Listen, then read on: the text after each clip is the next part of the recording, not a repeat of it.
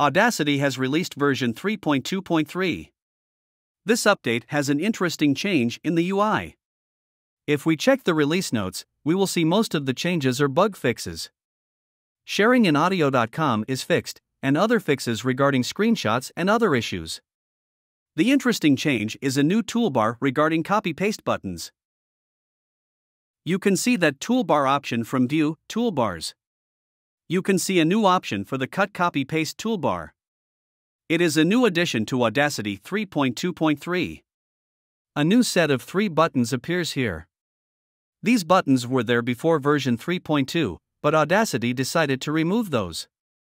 People then asked for those buttons again, as for some people, it is convenient. You can also use keyboard shortcuts for copy-paste, but it is up to you which method you prefer. Thanks for watching and see you next. If you need help with other Audacity tutorials, you can find some links in the description.